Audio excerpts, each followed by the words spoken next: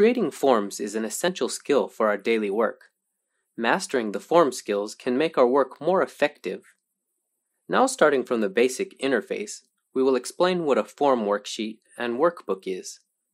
First, we click Spreadsheets on the New page, then click Blank to create a new blank file at the bottom.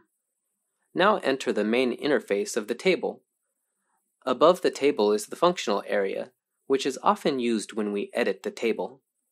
We will also introduce the usage of these features to you in the following videos. First of all, let me introduce the worksheet and workbook. The workbook is like one page in a brochure. Sheet 1 is a worksheet. We can click the plus sign to create a new worksheet. These two worksheets together form a workbook. We can also create multiple worksheets in one workbook. Double-click to change the name of the worksheet.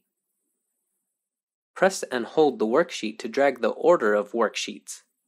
We can also hold down the Control key and drag the worksheet to copy a new worksheet. Right-click the worksheet, then a detailed menu will pop up. Here we can hide or unhide it. We can also delete the worksheet if we don't need it. When we need to deal with a lot of worksheets at work, we can mark important worksheets with colors so that we can quickly locate the needed worksheet. We can also click Font Size to adjust the proportion of the worksheet font. This is the introduction on Worksheet and Workbook. Did you get it?